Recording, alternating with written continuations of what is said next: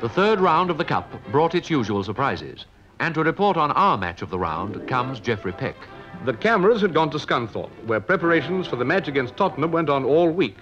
The old showground was made to look like new, all ready for Scunthorpe's reception of the league champions. The men of Lincolnshire had put in some special training. Though a third division side, they felt they had a good chance. And trainer Bill Corkhill put it this way. I think we have a very fine chance of beating, drawing, or even beating the Spurs. Now, viewers, I should like you to meet Jeff Barker, captain of this club. Jeff is an experienced player. He's played with Huddersfield Town and must have had many similar types of cup ties. Now, Jeff, what do you think of our chances tomorrow? Well, Bill, I think if we can reproduce the form that we showed in the last round against Millwall, then the Spurs will have to fight every inch of the way if they're to go back from Scunthorpe on the winning side. And the men around Jeff Barker put in all they knew to make their skipper's dream come true. For the first time in the club's history, they went to the seaside for special training that was rounded off last week on their own ground. 2 years ago, Scunthorpe went even in the Football League. One more reason why Saturday was such a big day in the town's history. It began with an early morning invasion by a special train from London, carrying more than 1,000 Tottenham supporters.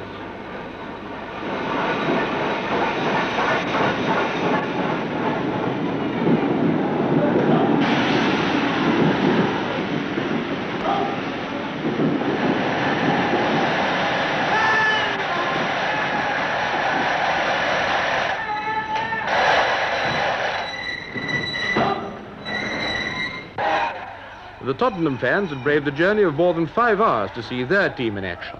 And with rattles and bells, they let Scunthorpe know that they had arrived.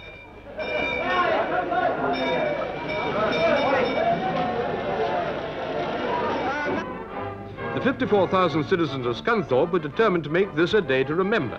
The special arrangements were made to get as many as possible into the ground. In the words of the Chief Constable, Superintendent Nola, with regard to our special arrangements, we have an emergency police station at the Baths Hall. We're employing walkie-talkie apparatus, and I'm being reinforced by officers from other parts of the county. With regard to the result of this match, well, what I say may be used in evidence against me by Tottenham, but I'm now off to make arrangements for Scunthorpe United to play in the next round. And the orders of the Chief Constable were smoothly put into action by the men under his command.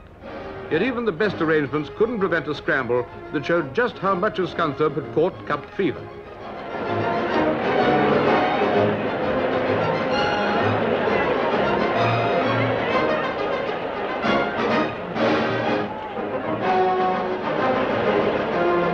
Unlike the scene outside, there was an air of complete calm in the Spurs dressing room.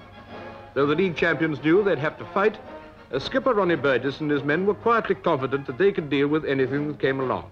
And Les Medley and his colleagues were sure that they could always score more goals than Scunthorpe, even though the third division men had different ideas.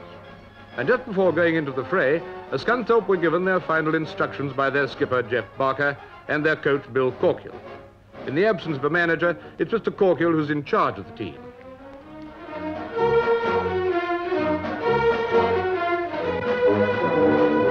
By 2:15, more than 22,000 people had crowded into the old showground, and the men of Scunthorpe were given the sort of welcome only a cup crowd can give. But the reception was almost as great for the visitors, Tottenham in their lily-white shirts. There began a game that was, I'm afraid, just a little bit one-sided. The Londoners were on top most of the way, and they knew it. Scunthorpe had their moments, true enough, but all too often it was just one-way traffic. The Spurs forwards moved smoothly and sweetly, and it became a question of how many goals. They scored a third time through Bailey.